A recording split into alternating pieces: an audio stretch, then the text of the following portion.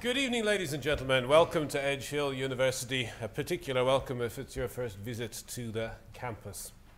Delighted to welcome everybody along this evening for the latest in our series of inaugural lectures by you professors at the university. And to introduce this evening, Adrian Midgley, who joined us possibly 3 years ago now? Yeah, 2.5 years. 2.5 years. 2.5 years ago. From the University of Hull, where he had spent the previous 9 years in the Department of Sport and Exercise Science. I think it was there, rather than Sport and Physical Activity. This is Adrian's second career. When he left school, he got a job working in a factory in Hull, and he worked there for 14 years. And he tells me he had an interest in doing stuff around sport and exercise and health, and he looked into opportunities in the fitness centres around Hull and discovered that, well, there weren't any, and so he went and did a BTEC, and they told him, well, you're really good at this academic stuff, off you go to university. So he went off to university as a mature student and studied sports science and biology and did his PhD in pretty much record time, I think. And the rest, as they say, is history. After 9 years there, he moved across here, first of all as a reader, and then subsequently as a professor. And this evening he's going to tell us something about that journey, I think, and 4 or maybe 5 fascinating facts about exercise, fitness and health. So without any further ado, Professor Midgley.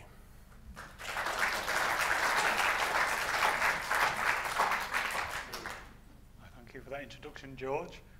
So just before I get into the nitty-gritty of this inaugural lecture, I would like to just mention that there is a little bit of a change in content, as you can see here by the striking out of the number 5 to a number 4.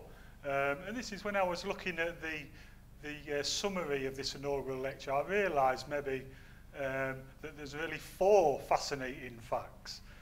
Not 5, so I had a little bit of a change in the heart, and I actually combined 2 of the fascinating facts into a more general fascinating fact. Secondly, I would like to just say that there are some limitations, that these aren't fascinating facts. Us scientists, we don't like facts. Usually things are found, and then we do more studies, and then they find something else that contradicts what was found before. So they're not really facts, and I don't know if they're really fascinating, to be honest, but hopefully you'll be a little bit stimulated. Now, when you ask colleagues who've done these inaugural lectures before, you say, what do you need to do in an inaugural lecture? What are the key components that you must include? And after consulting with colleagues who've done these before, they said three key components. First of all, you're a professor now. You need to look academic. You need to look like a serious scientist. So I thought, if it goes a little bit pear-shaped, this inaugural lecture, I thought, how can I get all these key components in my first slide? And then if I've got all of them in my first slide, anything after that will be a bonus. So the first thing is you've got to be academic, a serious academic. So I thought, how can I show that I'm a serious academic? And I thought, well, there's nothing more academic than me at my desk pondering all the problems in science. And you can see that I'm pondering in front of my bookcase, which is overfilling with scientific books. And obviously I've read all these books cover to cover. And then they said the second thing you need to do is you need to be controversial. Bring some controversy, to be a little bit edgy. And how's this for controversy? Bald men are sexy. And apparently, if you Google it, there's 13 reasons why this is the case. And finally, people are here to be entertained. You need to be humorous. And according to my family, if you stick a wig on the family dog, this is extremely humorous. But one of the questions is whether the dog looks better in a wig, or do I? So this is me, Adrian Midgley, professor, and where have I come from? Well, I did work in a factory, as George said, for 14 years, and I'm thinking this is quite hard work, this factory work, and it's not the most stimulating work. So I did a lot of studying, with a lot of textbooks, and then somewhere along the line, I don't know whether it was because of me superior brain power or just luck, I've become an exercise physiologist. Now, just to clarify what an exercise physiologist, for those who don't know what that is, sometimes over the years, people said, what do you do? And I say, I'm an exercise physiologist. And they say, well, I've got a bad knee. Can you have a look at my knee? And this is a physiotherapist who looks at sports injuries, and that's definitely not what I do. Now, if you look at the human body, there's 11 systems in the human body, and an exercise physiologist looks at how these systems respond to physical exercise. That's either acutely, so how these systems respond during the exercise or immediately after the exercise, or chronically. So if you do physical exercise over days, weeks, months and years, how do these organ systems adapt to this physiological strain of the physical exercise? And my personal interest is in two organ systems. One is the respiratory system, so this is the lungs and how we breathe during exercise. And the other one is the circulatory system, which is related to the heart and the vessels where the blood is moved around the body.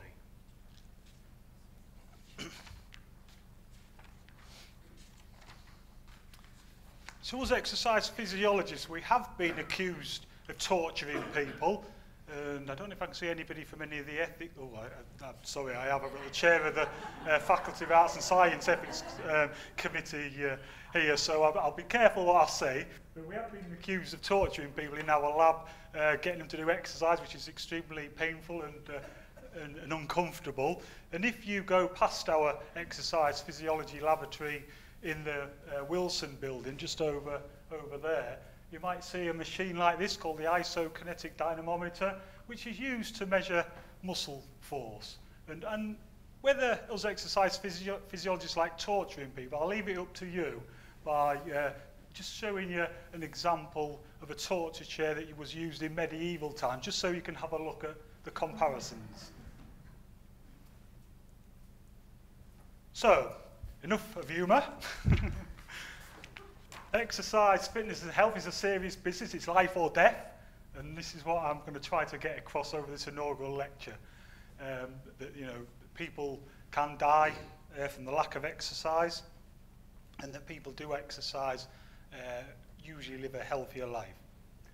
So, fact one is that exercise is medicine, typically. So it has been said that if you could get all the benefits of physical exercise and put it into a pill, that every GP in the country would be prescribing this pill to every patient. And it says here on this prescription, this pill bottle, it says exercise to be taken a minimum of 30 minutes a day, 5 days a week. That's the current guidelines for most associations that develop these guidelines. But you can actually exercise for 3 days a week for a minimum of 20 minutes if it's more vigorous exercise.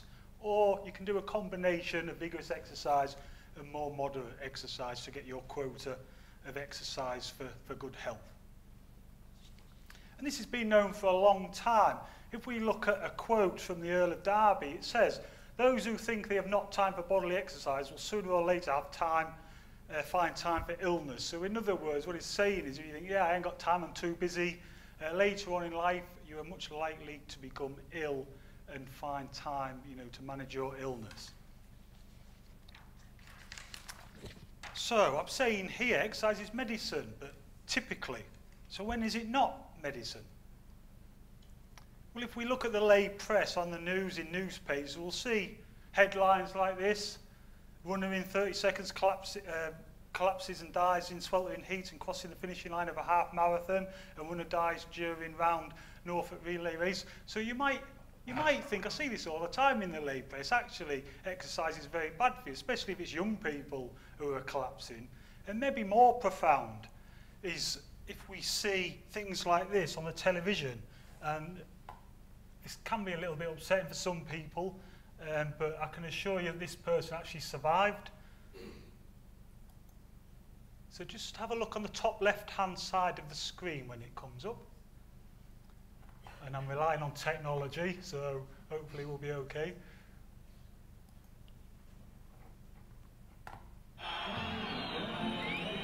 Top left.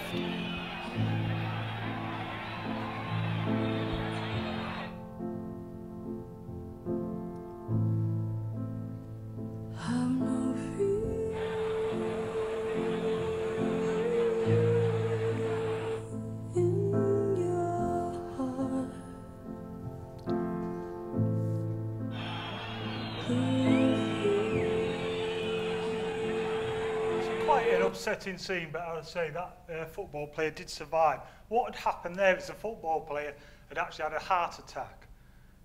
So if you see something like this, you think, well, if someone as fit and as healthy as a football player can just, keel over with a heart attack, for the lesser mortals, we maybe should avoid exercise. And then we see something like this, where some consultant has said too much jogging is actually bad for your health. And this is a statement made on this newspaper. This was in the BBC News. This is quite widely publicised very recently. You can see there, February 2015. Jogging every day is bad for your health as doing no exercise at all, according to new research. So they're making comment about scientific research. In fact, too much jogging or cycling can even be worse than doing nothing, and in extreme cases can be fatal. So this is quite confusing for the public on whether exercise is good for you or bad for you. Also, throughout the year, especially since I've been involved in exercise, fitness and health, I speak to people who have no sort of real knowledge of the science behind it, and they always seem to know someone who's done no exercise all their life and maybe lived till they was 100 years old.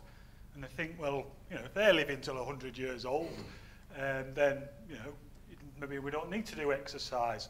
And often these people have,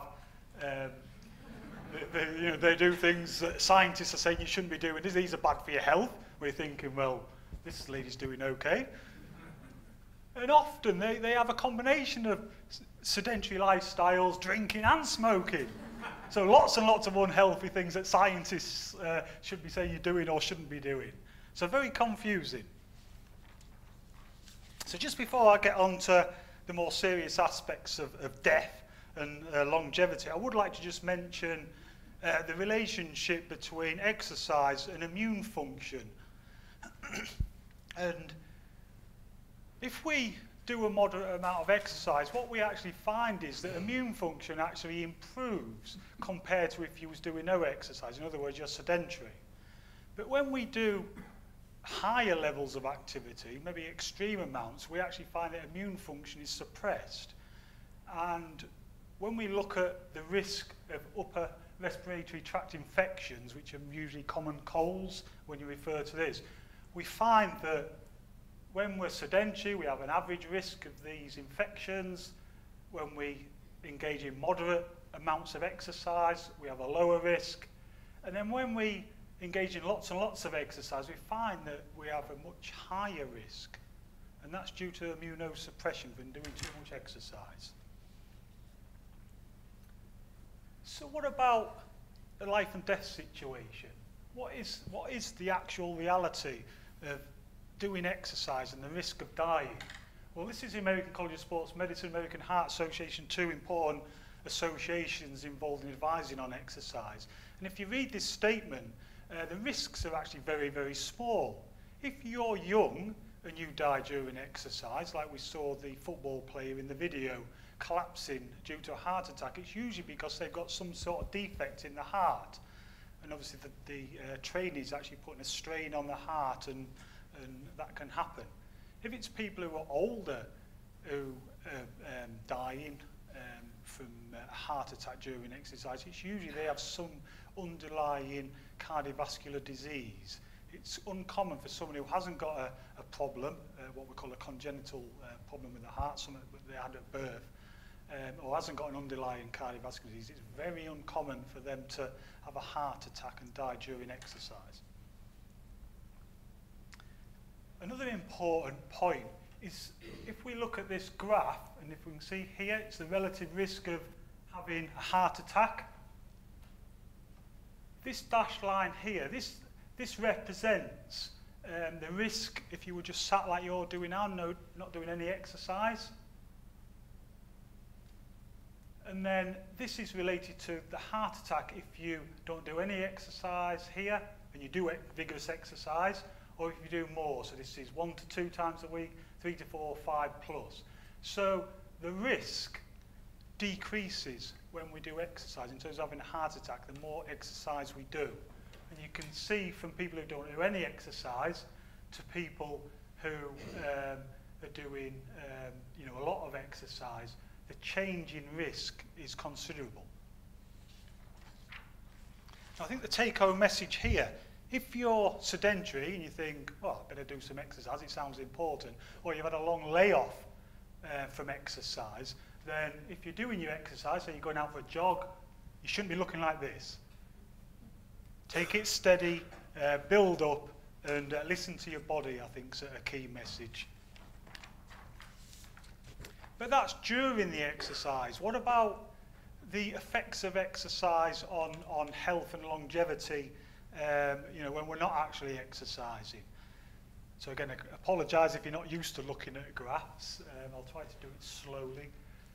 If we look here, we see relative risk of death. And these are quintiles of exercise capacity. So if we look at all the population and put them into what we call quintiles. So this quintile here is the people who've got the top 20% of cardiorespiratory fitness. These are the bottom 20% of people in terms of their cardiorespiratory fitness. So these are the most fit people, these are the least fit people, and these are the people in the middle.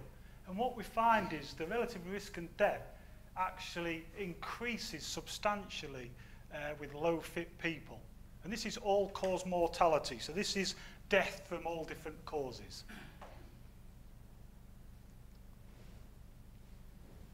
Now, one important point that in evolutionary terms, we have evolved to be endurance athletes, hunter-gatherers.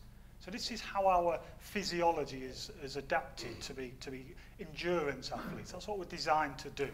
As you can see here, this is what's becoming more and more common and becoming more and more sedentary.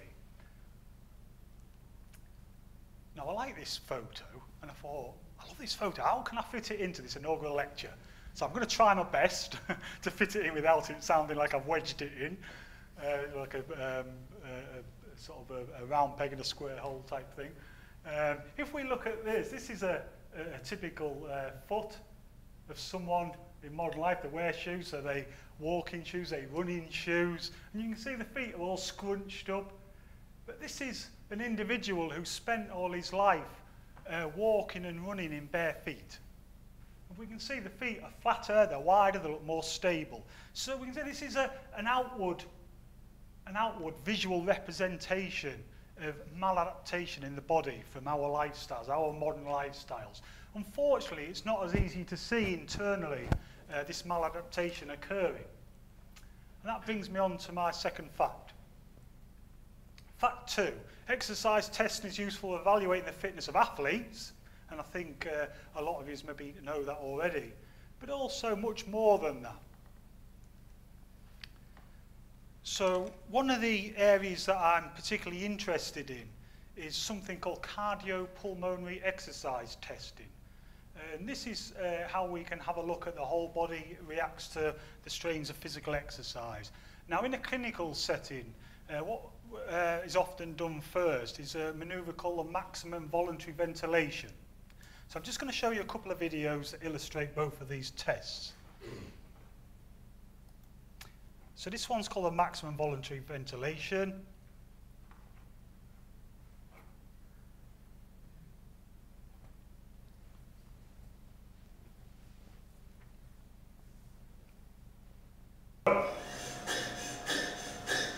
So So the subject is breathing in and out as much air as they can in 14 seconds. That's the ventilation, breathing in and out. About 2 litres every time he breathes in and out.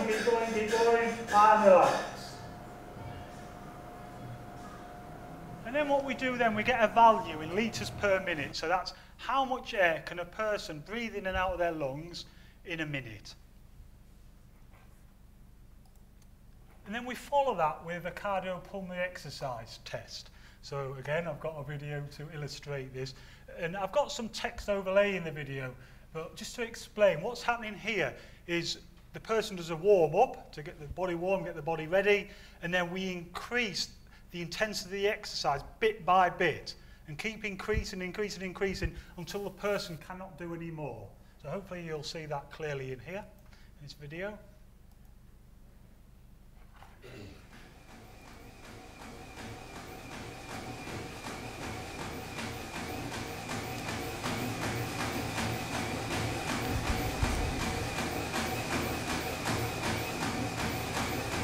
See, I'm in the background doing all the work.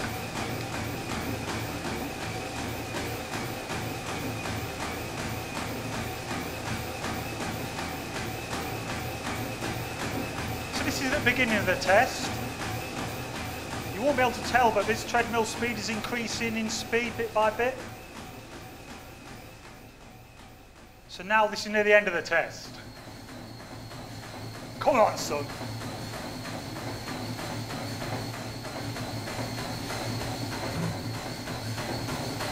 I've got my hand there just in case he's going to fall off the back. I won't catch him, it's just so I know that he's getting too close to the end.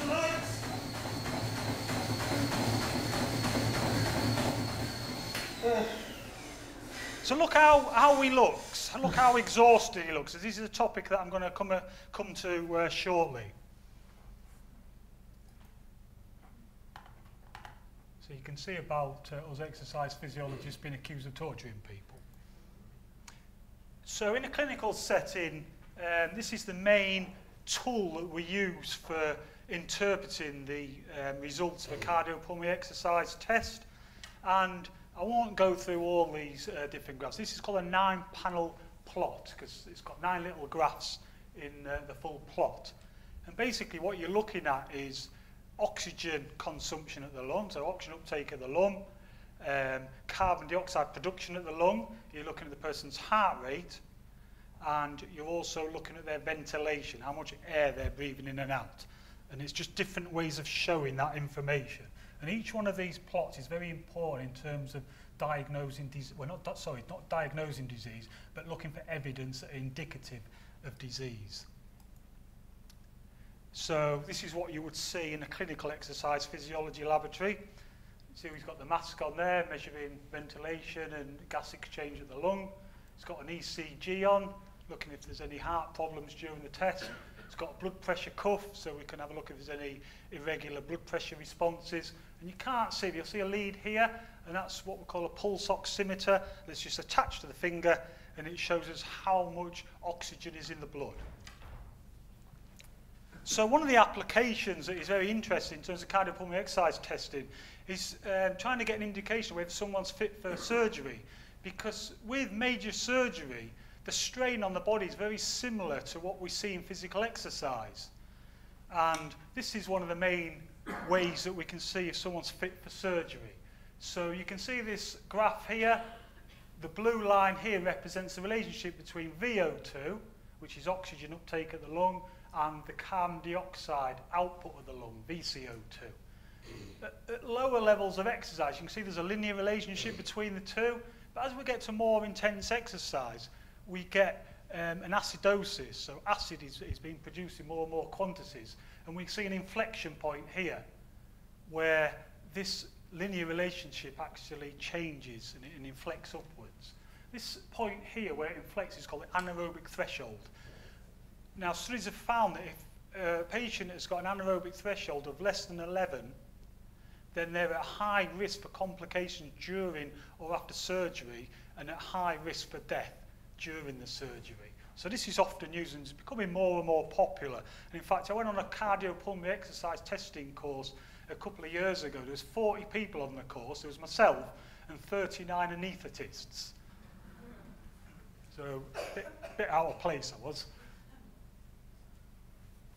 This graph here, if we change this VO2 from litres per minute to millilitres per kilo of body weight per minute, you can see this is well under 11. So this individual will be high risk of surgery complications and death in particular. So probably would need, if he were doing surgery on him, they would need special care and get ready, you know, for some problems.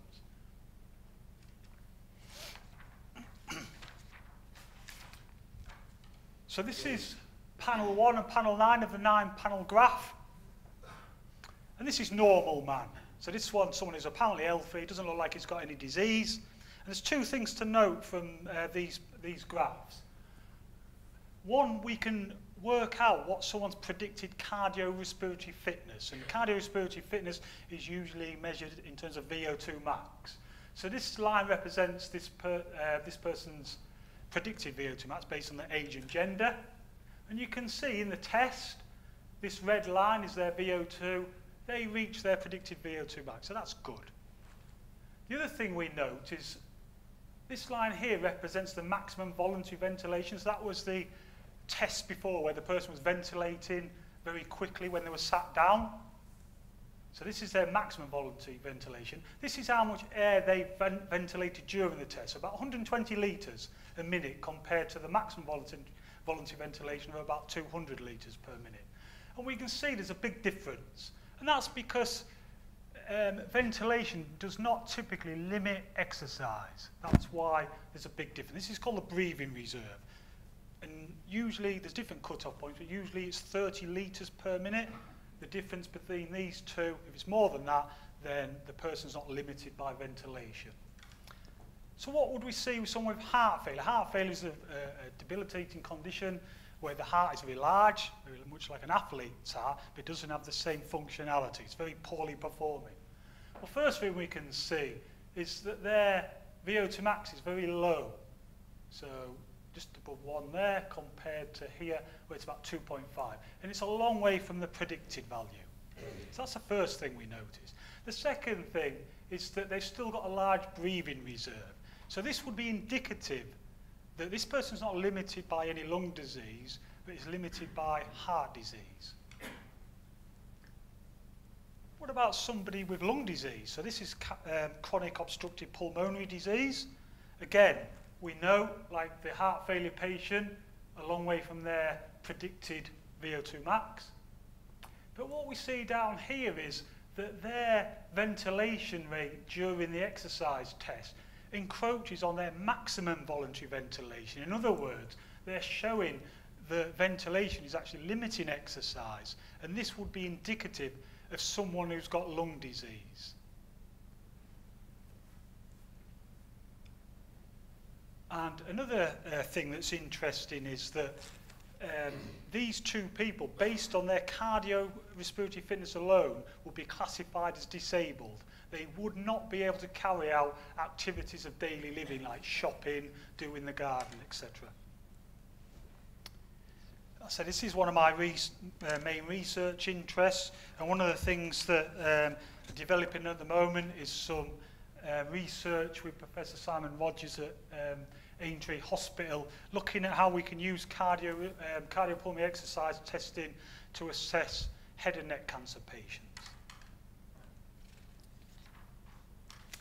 One of my other interests is how we can tell when someone's giving maximum effort. Because if you notice on them graphs I just shown you in a previous slide, it assumes that people have got to their maximum levels of the oxygen uptake.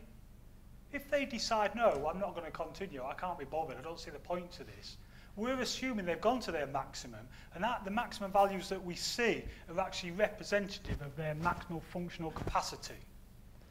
So one of the things us exercise physiologists do, we try to get an idea of whether someone's given a maximum effort. And two of the more common criteria that we use to decide whether someone's given a maximum effort and likely reach their maximum physiological capacity are these two here. This RER is the respiratory exchange ratio. It's an indication of how much acid is being produced in the body. and obviously vigorous exercise is associated with accumulation of acid. And also we use heart rate. So how far did people get towards their age-predicted maximum RV, which is normally calculated as 220 minus the person's age. But well, there's one thing you can see here what's problematic. If we look at the literature and look what exercise physiology are actually using in the literature, you can see there's different cut-off points for both of these criteria. And that's problematic because not everybody's using the same value. It's not constant. Another study that I did was it actually found that people can achieve these criteria long before they stop exercise. So in other words, they're satisfied in these supposedly criteria of maximum effort long before the end of a test. So I'm one of the main opponents of using these criteria. And one of the reasons why I don't think these are very useful is because they're based on something called the cardiovascular anaerobic catastrophic model of exercise tolerance. And this model states that when we do exercise and we increase in exercise intensity, the heart cannot pump in any more blood around the body, therefore the body cannot deliver any more oxygen. Our cells cannot get any more oxygen, therefore we get all this buildup of acid in the muscle. The acid in the muscle stops the muscle from working properly, and then we have this physiological catastrophe where the person just physically cannot do any more exercise. One thing I'm particularly interested in is something called a psychobiological model of exercise tolerance, which states that in most types of exercise, that it's not actually a physiological catastrophe that occurs, that people volitionally decide not to exercise anymore. So in this recent study that I conducted, simply asked people, what's the main reason why you stopped this cardiopulmonary exercise test? Now the 60 people, you can see that 16 said leg speed. I just couldn't keep up with the treadmill. It was going too fast. And that might suggest a catastrophic model, that the muscles just not working to keep the leg speed going. But you'll notice that nearly as many people said breathing discomfort was actually the main reason why I stopped the test. And that's not a catastrophic model. That's, perception of effort. And you can see other ones, fear of falling, lack of motivation. I reached a goal, so I've just set myself a goal. This is what I'm going to get to. Regardless if I've reached my maximum or not, I'm just going to stop.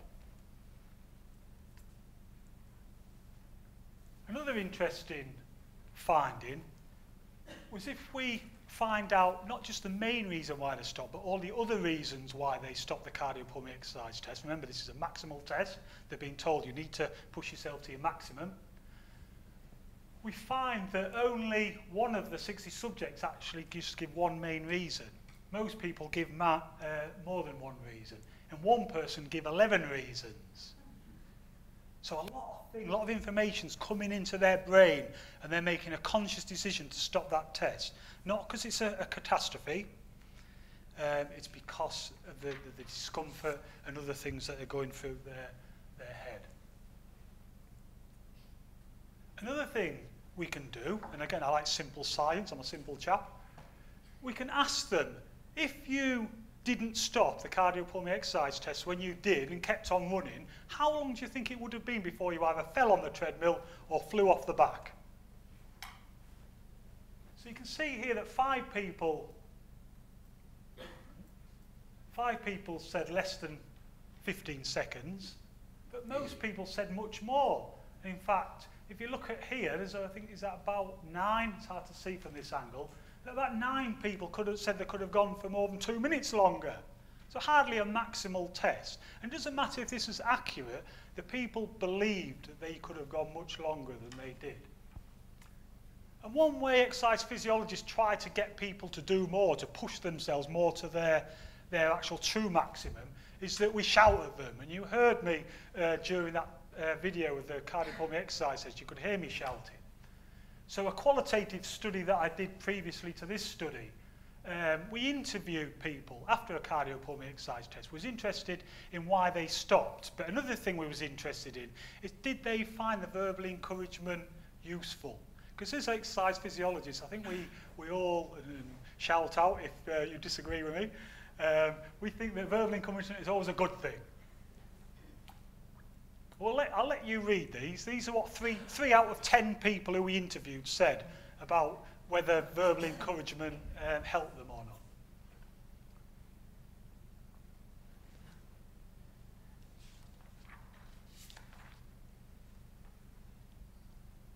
So researchers found that verbal encouragement on average is good, but there's definitely people who do not like it, and it seems that maybe it's actually counterproductive.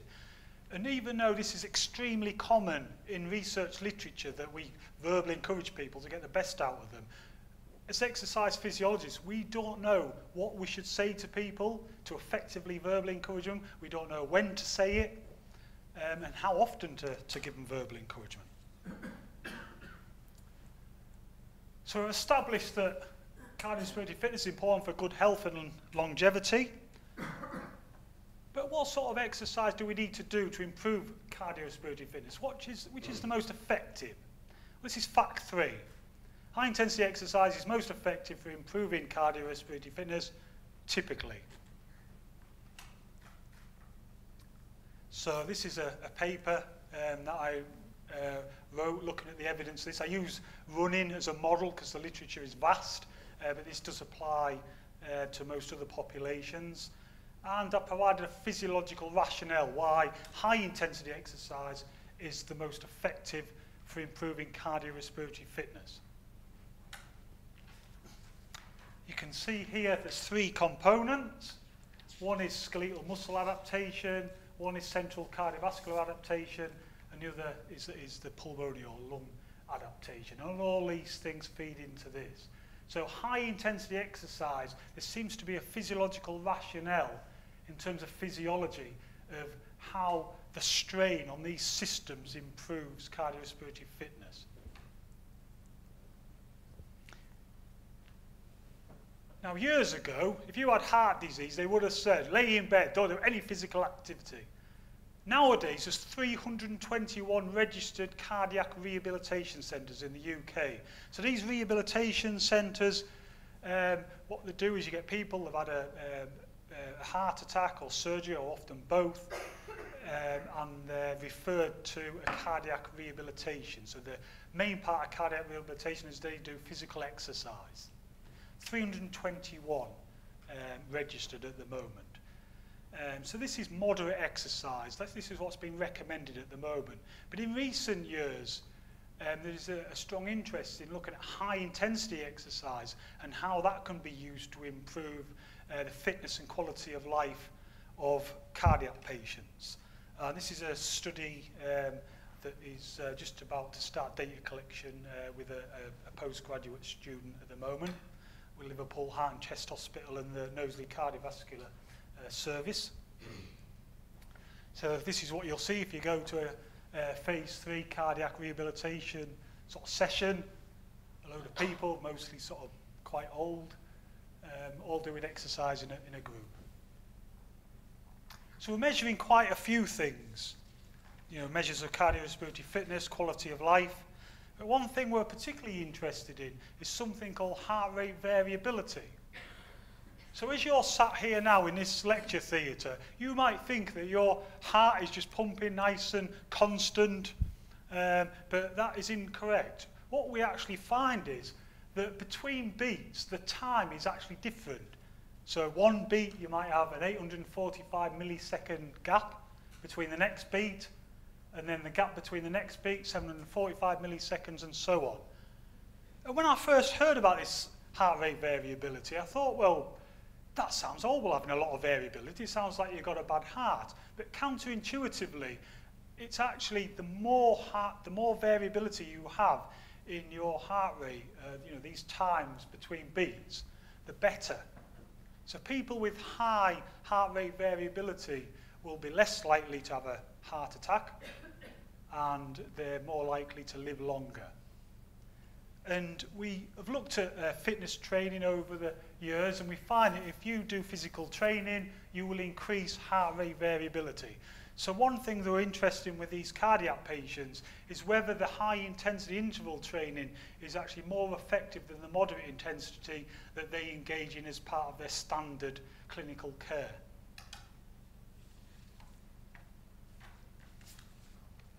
I'm actually quite surprised. I'm whipping through this quite quickly. I was, you know, when you still look and you think 29 slides, this is going to be a rush at the end, but yeah, I'm calming down now. It's like we're pacing ourselves nicely. The only trouble is, though, we're going to have time for questions, and that's when I start getting nervous again. So fact 4 is the last fact that I'm going to address. So exercise is effective for weight loss, but generally not as important as what you eat. And I do read a bit of science every now and again. I was just recently perusing through the latest journal edition of Exercise and Sports Science Reviews.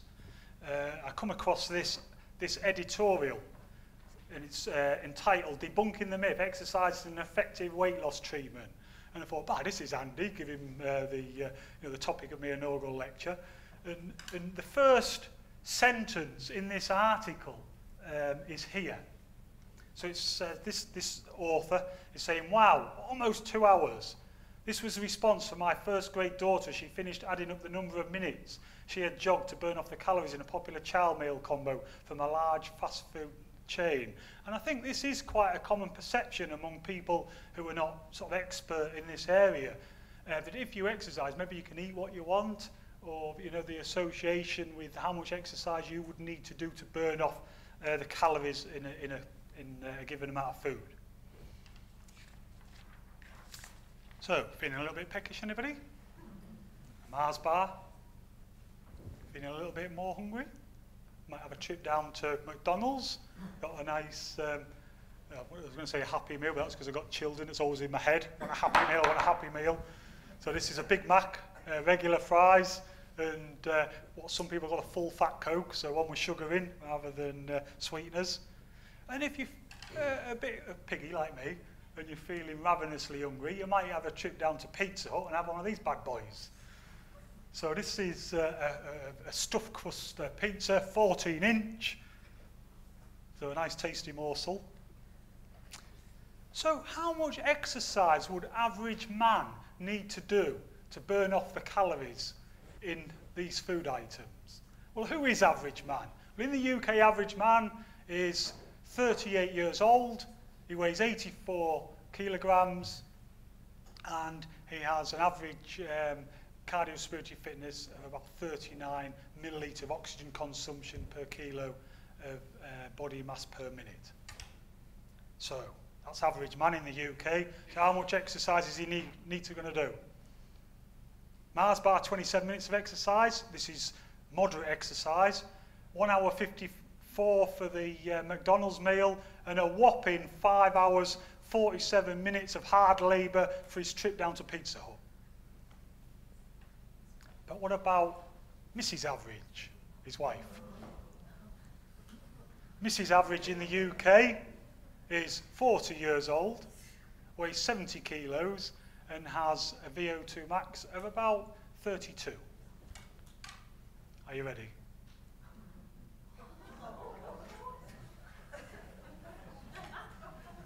So this is moderate exercise. This would be, if you looked at your maximum heart rate, so 220 minus your age, this would be about 70% of your maximum predicted heart rate, which is equivalent to about 55% of the maximum amount of oxygen that you can take in at the lung during intense exercise.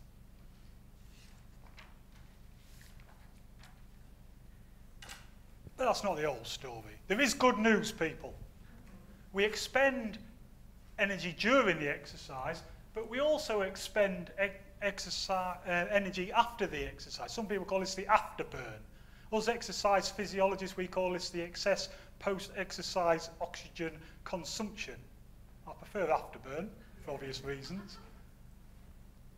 So we can see from this study here that if I do 300, or on average, if people do 300 kilocalories worth of exercise, that afterwards we'll expend about another 40 kilocalories.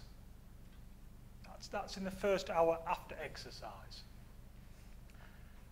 I think one of the take-home messages here is that if we split this 300 kilocalories of continuous exercise into two 150 kilocalorie bouts of exercise with a gap in the middle, we actually increase the post-exercise energy expenditure above rest. So the take-home message here is you don't need to get all your exercise in one go. So if you're going for a brisk walk around campus to improve health, instead of doing a full 20 minutes, you might split it up into two 10-minute blocks. And for weight loss, that's a good thing. The other thing we found is that even though these were isocaloric, in other words, there was 300 kilocalories of energy expenditure in the running and 300 kilocalories of energy expenditure in the cycling, we actually found post-exercise in the running there was a significantly higher energy expenditure. So the take-home message here is for the same amount of energy expended during the exercise, you will expend more energy after the exercise if you do running rather than cycling. Another interesting thing is that most of the energy expenditure that goes on during a typical person's day is actually their basal metabolic rate. So this is the energy expended just to support life. So if we just sat around like you're doing now all day, you would expend a certain amount of energy just to sustain all your physiological functions. So we were interested in this, and the standard is 3.5 millilitres per kilo per minute. So that's how much oxygen that we're meant to consume at rest per kilo of body weight per minute of lounging around. And that is directly related to how much energy we're expending, because we need the oxygen to generate energy. When we did this study, we actually found the average was 3.2, not 3.5. So in other words, at rest, on average, people do not expend as much energy as we first thought. But the more startling finding was the range. So the person who had the lowest resting energy expenditure was at a value of 2. The person with the highest resting energy expenditure was 4.4. And if we look at the values in terms of their requirements for energy from food during a day, the person with the lowest energy requirement is just over 1,200 kilocalories a day compared to the person with the highest, which is 2,661. And please remember that this is sort of controlled by body mass. So, you know, we divide the number by body mass. So it's not that the bigger people need more energy, because that's it's been divided by their body mass. So this goes to sort of highlight that some people who say, yes, I can eat a lot of food and I don't put any weight, this would maybe suggest that that is actually true. I'm blooming impressed with myself. It's been a very good time. So acknowledgements. I've had the honour and privilege to work with a lot of good people over the years, and I'm still working with most of them doing research on these interesting topics. So I'd like to thank these people. As I say, you're only as good as the people you work with. I'd also like to thank all the students and colleagues at Edgehill University for their support. This Wiley campaigner in particular, who's had the most impact on my academic career. And lastly, and certainly not least, is my lovely family. And I say, I have spent a lot of hours over the years studying, and you know, I may want my head in my books, and children are asking me questions, so I do apologise for that, if I'm maybe not as attentive as I should be. And the final slide is maybe the take-home message. Exercise can be bad for you, but generally it's very good for you. Build up slowly if you're not already exercising, or if you are exercising already, then, you know, and you want to do higher intensity exercise, again, build up slowly. And if you are trying to control your weight, what you need to do is make sure that you don't get your head in the fridge and start eating too much, and it's putting all your good work at risk. Thank you very much.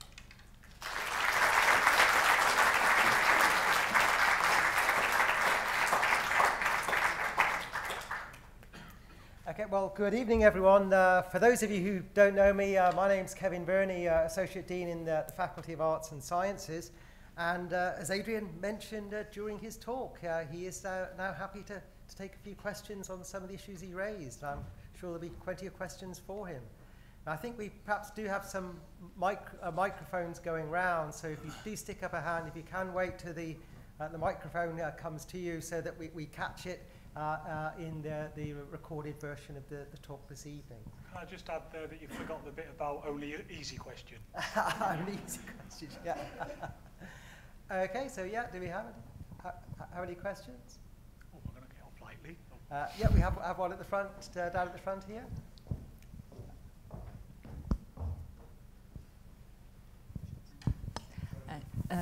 Very easy question, Adrian. Oh, thank you, okay. Ben. I'll buy you a coffee. You know, you talked about continuous exercise, and then you talked about the interval, and we can go for walks around the campus for 10 minutes twice, instead of doing 20 minutes continuously. Yeah. What's the gap? Is there a critical interval? There isn't no gap whatsoever.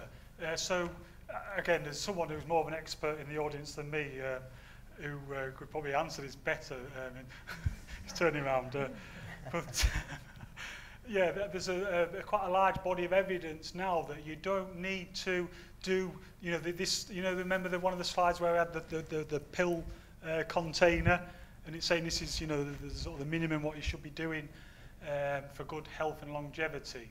And what they're saying now from sort of accumulated evidence is that you can just accumulate it throughout the day. It doesn't matter if it's an hour gap or 2 hours, you just need to accumulate a certain amount of physical activity. And I wouldn't say maybe if you go to the extreme that you're doing like 5 seconds sort of quick thinking. I don't know if that's true, but you need to be getting a little bit out of breath, maybe, I don't know, a little bit sweaty. That's what you need to be doing. A short periods of time is fine. Thank you. Okay, do we have anyone else? Yep, next It is a very nice question. I was just thinking about your basal metabolic rate, and you showed that there's quite a variation when you've corrected for body weight. Yeah. Is there an influence of age on that? Does it change with age? There is, yeah. The main predictors are age and gender, obviously, and body composition is a big one. So what we do know is people with large surface area to body volume ratios lose a lot of heat, so your body has to sort of be more metabolically active to keep its core temperature. And so we find that, and obviously lean individuals have got more skeletal muscle mass than fatter individuals. If we divide each individual's sort of divide their values by their weight, and obviously skeletal muscle is more metabolically active than fat adipose tissue. So that's the reason for that. Okay, thanks. Okay, a question over the side. Is this going to be a psychological question? Okay, great talk, Midge. Just want to pick up on the point you mentioned about exercise as medicine. Some evidence now coming out of Europe suggesting that westernised governments are trying to get people to be more physically active. It's actually working. But there's an increased rate of people becoming injured and going to A&E, and as a result maybe putting an economic burden upon the NHS. So I was just wondering what your viewpoint or take would be on that, given... On musculoskeletal injury? Yeah, as a result of increased exercise uptake. I mean, it's a good point that, because I did think of that beforehand, whether I should make this point, about exercise is medicine typically, and that is one of the, obviously things, you're putting a lot of strain on the body, either physiologically or physically, and that's obviously, going to predispose you to injury when you do that. So again, build up slowly. It does take a long time for the body to adapt, and if you don't, then you are going to be susceptible to injury. And I'm a classic example of that, because a few of my colleagues know this story. I moved to Wigan, and I thought, right, I'll look on the internet, find myself a gym, get fit, so I've just moved. And I found a Thai boxing gym. I have a strong history of martial arts, and I thought, I'll go there, I'll take it easy. What I should have done, obviously, is get back to the gym, get some baseline fitness, then go to this Thai boxing. But I thought, no, I won't do that. Go crazy. And 6 weeks before I suffered a complete rupture of my Achilles tendon. So that's exactly the point, that your body does need a lot of time to adapt, to make sure you don't get maladaptation rather than a positive adaptation. Okay, question at the back.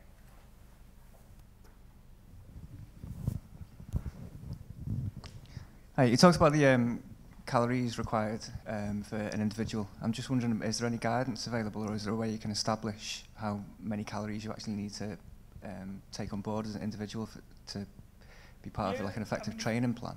Yeah, if you go on the internet, there's a load of these sort of calorie calculator things. I mean, you can look in textbooks. For the most people, that's not accessible. But you can go on these calorie calculators. But I think what you've got to be careful of is how them calculators, what's the mathematics, what sort of sums are they doing in the background? Because as we can see, if they're not accounting for things like age, gender, body composition, then they can be quite inaccurate. But yeah, just have a look on there. I mean, often they just give a figure for a man. This is what you should be consuming if you're sort of not very active or sedentary, or you're moderately active or highly active. But you definitely don't want to be using them. But again, weigh yourself every now and again, and that'll give you a guide. If you maintain a stable body weight or not. Okay, do we have any more questions? Yep, down the side. I've been to these inaugural lectures and nobody has got any questions. Well, lots of questions because you were very interesting. Yeah. I don't know if this is relevant, but it has been in the news recently that suggesting that some people should jog early in the morning, but they'd be better off jogging later. But I didn't know if you knew. Is that in terms of body fat or health? I'm not sure. It was just a very brief. It's a good question, that. In terms of health, you'll be more at risk from having a cardiac event. In the morning, cortisol levels are high. There's a hormone, a stress hormone, and obviously you've been at rest.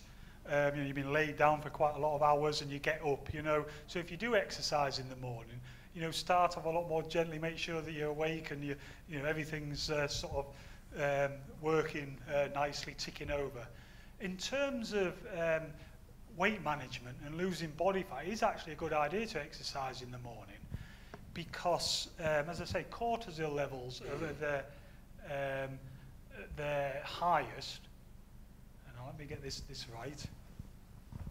And I'm trying to think of the physiology behind it, or the biochemistry, but there's an important enzyme called hormone-sensitive lipase. It's important in fat metabolism, and I think I've maybe got this the wrong way round. But in the morning, there's a hormone that interferes with this enzyme. No, sorry. Can anybody help me out here to answer this question? I know this actually quite well, but I've been put under pressure and now I can't get it right. But no, this enzyme, in the morning, it's more active. Something happens later on in the day where this enzyme gets inhibited. So you're more likely to burn fat in the morning. As soon as you have breakfast and take in carbohydrates, it's insulin. Insulin's at its lowest in the morning. So if you don't have any breakfast, you're going to not inhibit this important enzyme in fat metabolism. As soon as you start eating, this important enzyme starts becoming inhibited, by the insulin levels, which are responding to the carbohydrates in your diet. So yeah, moderate before breakfast, and that'll aid fat metabolism. I do apologise that I did look a bit an amateur answering that question.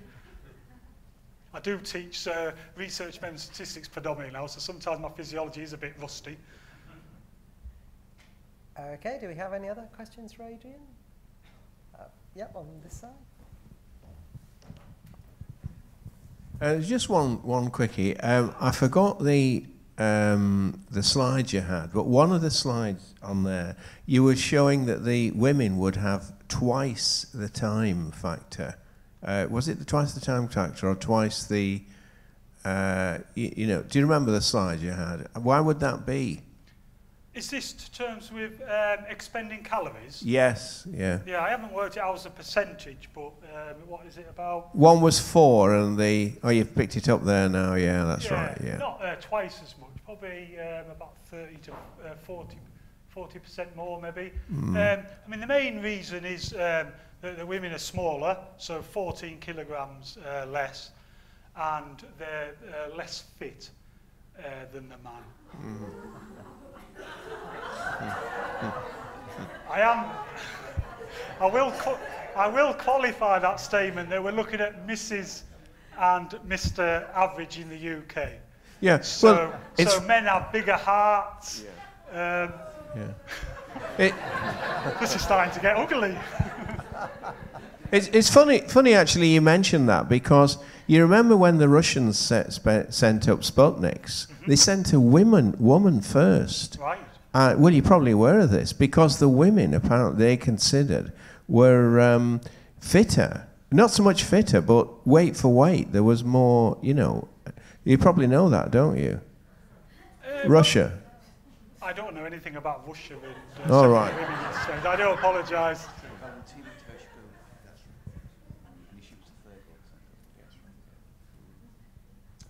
Okay, do we have any further questions for Adrian? Yep, over on this side now.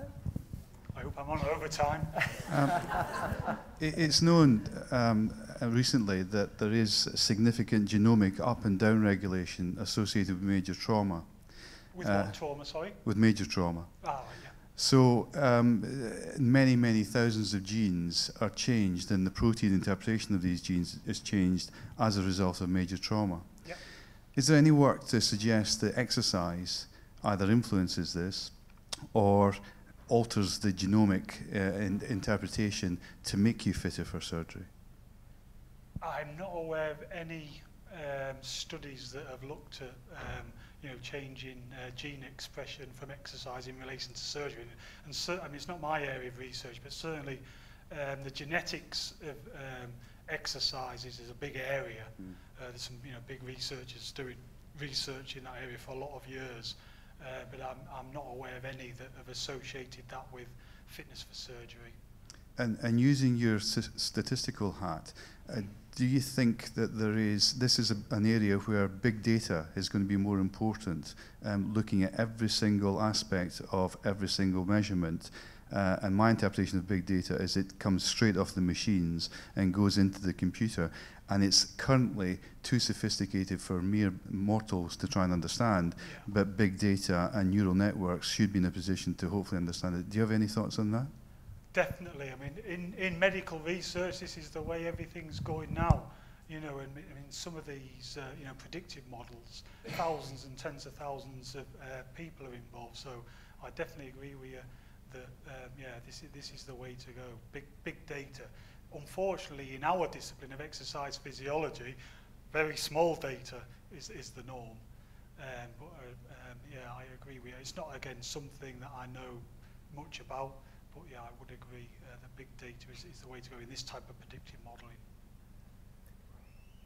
Okay, I think we are probably entering injury time now, so we do have one final question for Adrian before we finish. Anyone else? Okay, well, it's my great privilege and pleasure then to present the vote of thanks this evening. And as many of you know, I'm actually, my research area is American history. And thinking of Adrian's subject for tonight, it did remind me of two of the perhaps the most best known phrases of the late Henry Ford, who lived to the age of 83. And I'm sure you've heard both of them. One is that he said, history is mostly bunk, and exercise is bunk. If you're healthy, you don't need it. If you're sick, you shouldn't take it. Now, to be fair to Henry Ford, I suspect he has been a little bit misunderstood there, because not that many years after saying those two remarks, he did actually open a history museum near his Detroit car plant. And in fact, what Henry Ford objected to was not the study of history itself, but the fact that it placed too much prominence on great military leaders and politicians, as opposed to other groups of individuals like inventors, and yes, industrialists.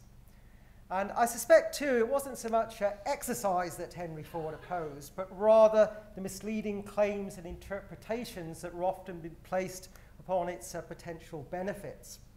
And I think Adrian has ably highlighted and exposed some of the problems with some of the claims, particularly more often claims in the popular press, that are made about the benefits or otherwise of exercise this evening. At the same time, I think, of course, he has also demonstrated that for people like patients with heart-related illnesses, rather than being something you shouldn't take, exercise is actually a key part of the recovery and rehabilitation process. And I was thinking back to those initial aims, you remember, that Adrian put up in his first slide this evening, where he said, what any inaugural lecture should do. And I think, I'm sure you would all agree with me. Well, first of all, he has certainly presented us with some fascinating information and arguments and debate. He has certainly demonstrated that he is academically informed. He has challenged conventional wisdoms. And he has also, of course, I think, demonstrated a sense of humour. And his work, of course, is quite literally, potentially, life-changing. Now, I'm sure Adrian will be happy to take a few more questions over some refreshments and a glass of wine or two that we have outside for you. And I guess that however much you partake of tonight, you can probably take comfort in the fact that it'll be a lot healthier than going down to Pizza Hut. But before we enjoy those refreshments and allow Adrian to have a well-earned glass of wine himself, if you can join with me once again in thanking him for his very stimulating talk and lecture this evening.